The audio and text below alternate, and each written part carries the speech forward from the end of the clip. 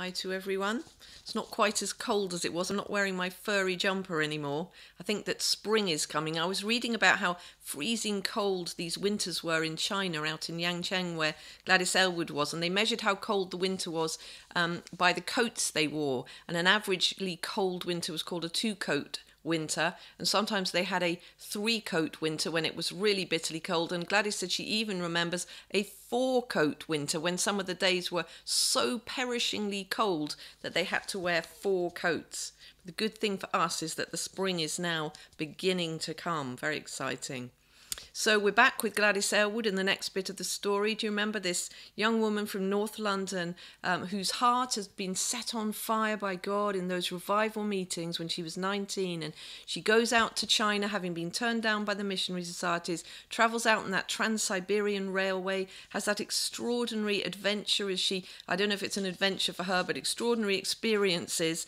She ends up walking in the snow and in those woods. She's arrested by Russian officials twice. She escapes. She ends up in Japan to the west of China, has to go back on the boat paid for by the Christians there, and they send her back to China, and she ends up finally after about 5 or 6 weeks in Yangcheng with Mrs. Lawson, who is wanting to set up an inn for the mule trains that are coming through in that area, and she is praying, beating on the very door of heaven itself that God would do something, and something wonderful begins to happen, and muleteers begin to come. They come and they spend the evenings on these kangs, these long warmed platforms where they sleep, and they listen to the stories of Jesus, and something begins to happen, and some of them become Christians, and something wonderful is happening with Gladys Aylward too. She's beginning to get the language. They said she spoke it so beautifully and so wonderfully in the end.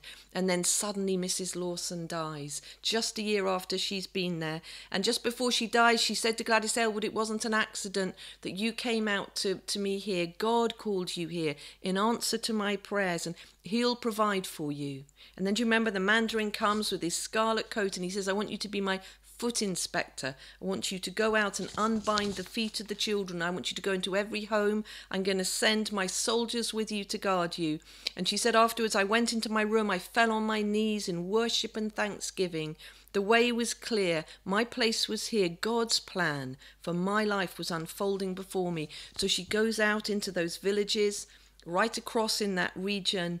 And she wrote at that time, "I had longed to go to China, but never in my wildest dreams had I imagined that God would overrule in such a way that I would be given entrance into every village home and have authority to banish a cruel and horrible custom and have government protection and be paid to preach the gospel of Jesus Christ as I inspected feet." She wrote at that time, "This was my country now. These were my people." She was the first Western missionary to become a naturalized Chinese citizen, giving up her British citizenship to be out there. God was doing something wonderful. And then do you remember we heard last week about the next part of the story where she sees a little girl by the roadside and she's dying, and she has to give the woman some money, the equivalent of 9p in British money, to let her take this child and care for her and prevent her death.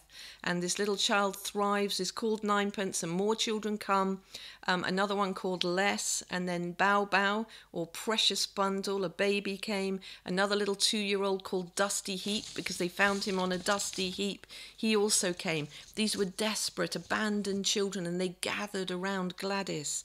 And then Mrs. Ching came from one of the villages who had been treated like a slave, and she brings with her 5 little girls whose feet are unbound, and they all come to live at the inn, and the work among the children grows, and it grows. And the work among the muleteers continues on at the inn, with both the Chinese Christians and Gladys now telling the story, these stories of Jesus, night after night to the men as they sat there listening. And in the end, the place became called the Jesus Courtyard. It was known as the Inn of 8 Happinesses, but also the Jesus Courtyard. And the foot inspector work continued, and it became a divine work out in these villages. Everywhere Gladys went, she brought the message of Jesus, this gospel of Jesus, which the Bible says is the very power of God. It has the very power of God within it. And a number of small churches grew up, and she says she remembers after several years being out in the fields and hearing the Christians singing as they're working out in the fields. They're singing the songs of Jesus because the message was filling their hearts. I want the message to fill my heart too. But there was more work to come. And on the eastern side of the town, I mentioned this at the end last week, there was a prison. And one day, one of the guards from the prison came running into the courtyard where Gladys was, and he said, there's a riot in the prison, and the convicts, the men are killing each other, and the prison governor needs you to come. And Gladys Aylward said, I can't be involved in this. I'm not involved with the prison. I'm just a missionary here working among you. I can't come to the prison and sort out a riot. He said, the prison governor isn't asking you to come, Miss Aylward. He's ordering you to come. And so she reluctantly goes to the prison. And the governor says to her, we need you to go in and stop this riot. And she can hear the men shouting and this tremendous noise going on inside. And all the guards are outside the prison, not in it. And she said, well, you need to send the guards in. And he said, they're too afraid. And she said, I can't stop a prison riot. He said, no, you can't. But you told us that you have the living God with you and that he'll protect you. So you're the one that needs to go in.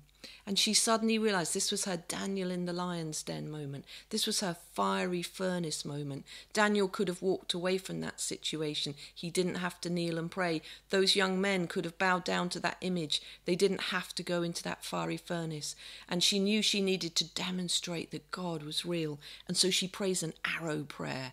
An arrow prayer is a split-second, quick little prayer that you pray to God. You shoot out your cry to him. And her prayer, her arrow prayer was, oh God, give me strength. And then they opened the door and she said it felt as though they pushed her in and then they shut the door, this huge prison door behind her. And she looked down this tunnel, a sort of walkway. And at the end there were the men. And she could see them rioting and fighting and shouting, and she could see what she thought were dead men lying around. And in the middle of it all, there was a man with a huge axe, and he's waving it above his head, and he swings round and he catches sight of her standing there, and everyone freezes. And they're looking at her, and then she hears her voice shout out, "Give me the weapon!" And incredibly, instead of bringing the axe down on her, he hands her the axe. And she manages to calm the men down. God must have so helped her. And she says to them, what is going on here? Why are you killing each other? Why are you behaving like this? And she's starting to see them, and they're in rags, and they're cold, and they're desperately thin, and they begin to tell her, it's too terrible in here. We can't survive in here. We don't have enough food. We have nothing to do all day. We're sleeping in cages at night. We're cold. And she was shocked by the condition of the men. And so she promised them, she said, I'm going to speak to the governor, and I'm telling you things are going to change in the prison. And one of the men, as she left, called out, and he said, Awede. And it means virtuous one, good one. It was like he was calling out and saying, what you're doing for us is good. He later became a Christian. His name was Feng. And true to her word, she spoke with the governor. They began to give them more food. What was happening was that there was almost no food in the prison. The men only got food if the families came and brought it for them. So if you didn't have a family bringing you food, you didn't have any food. And so the men were half starved. And so they gave them more food. The Christians began to visit the prison, and then there was an amazing day when the prison governor allowed them to all walk. They were all in their shackles around their ankles, and they walked in lines up to the Inn of Eight Happinesses, and they heard the gospel preached up there by Gladys and others, and some of them became Christians. There's a final amazing bit about these prisoners at the end of this story. And then in 1937, a shadow falls across Yangcheng and across that part of China, because the Japanese begin to invade. And Yangcheng becomes a sort of war zone. It's caught up between warring factions. refugees are moving around, there are wounded people, there become food shortages in that area. And just at that point, the Christians were planning a huge gathering together of the Christians right across that whole province. And Gladys Aylward was involved in that. And they were going to come and gather in Yangchen and seek the Lord and pray together. And they thought, well, we're just going to still go ahead with this. So they all begin to gather. They come in trucks, and some of them walk, some of them several days across the mountains to reach that area. And in the end, there were 1,000 people gathered to seek God. And the visiting speaker who was supposed to come can't come because he's stopped by the Japanese invasion.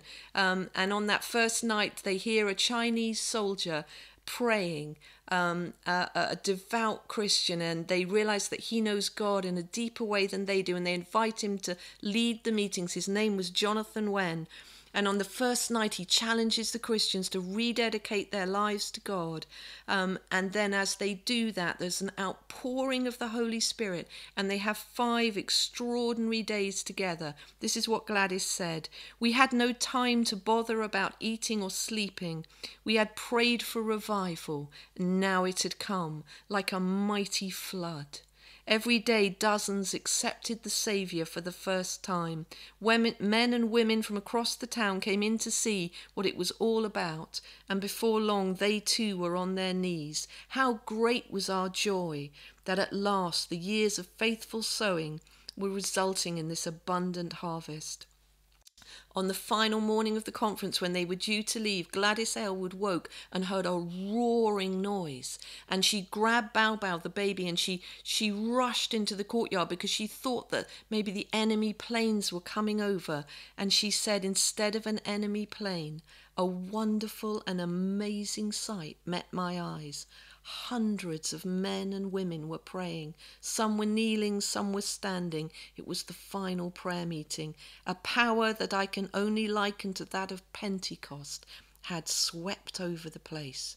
And in a moment I too was on my knees, awed and full of great reverence. There was a final pouring out of the Holy Spirit before they left. And as they left, they began to hear the rumours coming that the full-scale Japanese invasion was about to start. So as they grouped together to say goodbye, they knew that for many of them, they were seeing each other for the last time. Just a few weeks later, bombers were seen above the skies in Yangchen, and bombs began to fall on the town, including on the Inn of 8 Happinesses. And we're going to hear some more about this next week. Oh God, we worship you. You are the God of Daniel. You are the God of Moses. You are the God of Gladys Aylward, and you are our God. We worship you. You are the King. You are eternal. You are immortal. You are invisible. You are the only God, and you alone are wise. And to you belongs all glory, all honour. And Jesus, in our hearts, we worship you today.